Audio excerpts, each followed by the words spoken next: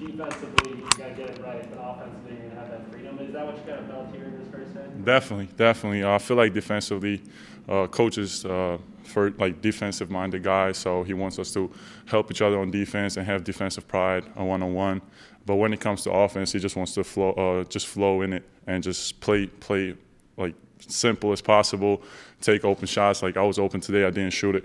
So he kind of like stopped me and told me to shoot the next one. So I feel like he doesn't put boundaries on you. He just wants you to be the best player you can be on offense.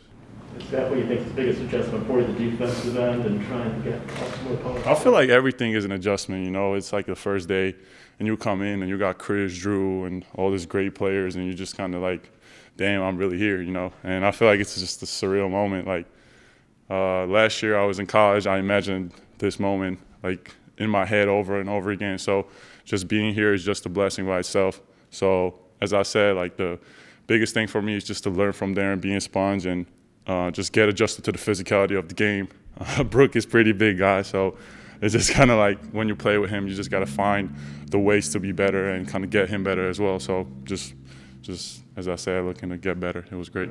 I know it's early, but how open have the veterans kind of been with putting up your players just in terms of helping you out, getting advice? No, they're great. They're great. I feel like everybody's like just talking to you, trying to explain something new to you, and just be right there with you. They have been rookies, so they know what you're going through it. They know you're going to overthink some stuff, so they just tell you to play as simple as possible and just believe in your game, trust your shot.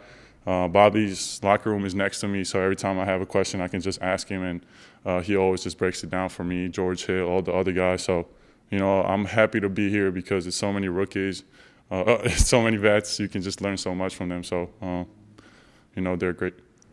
This is the first time locally we've seen you since even draft day. I know it might seem like forever ago now, but what was that night like? What was, especially to know you're coming to a team that had won an NBA title in like 6 days?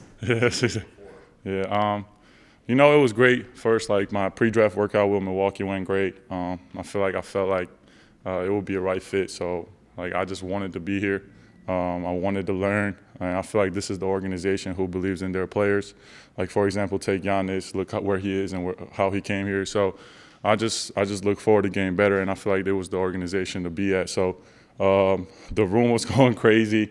You know, the trade happened. My mom thought I was going to the Pacers, and like when I explained to him, everybody was super excited. And you know, my father was like, I gave my father like Milwaukee jersey, the practice jersey, like 2 days before the draft. So it's crazy how everything happened. So, you know, it was like amazing atmosphere.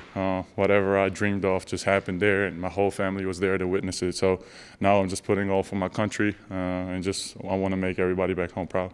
Is there something to be said too for this? For like Jordan's a second-round pick, Chris is a second-round pick. Like there's a road ahead of you to stick, but that this organization's had a little bit of a history with players. Definitely.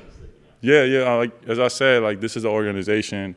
If you come in, you work, you are dedicated to being a better teammate, better person, and just learning, like you're gonna stick around and you're gonna get better. So, as I said, I was excited to be here because of like many reasons, but one of the reasons was like it don't matter which draft pick you are for them. Like as long as you are here to get better, be a better version of yourself every day. Like they're gonna see that. So I'm just excited to be here, you know, and just like I want to just thank them for giving me an opportunity. Now it's all about just believing in myself and the team and everybody else believing in me. You hadn't been through a practice yet, hadn't been around the team, and you got invited to go hang out in Greece for a little. It seems like a nice vacation, but I guess for you, what was that like, kind of like olive branch? Like, hey, you're part of the team. We're happy to have you, and kind of get you that. Like it was surreal. Like as I said, like I was just watching them play NBA Finals, and out of nowhere, I'm at the beach with them. You know what I'm saying? And I'm just looking around, and it's like Giannis is there, Thanasis is there.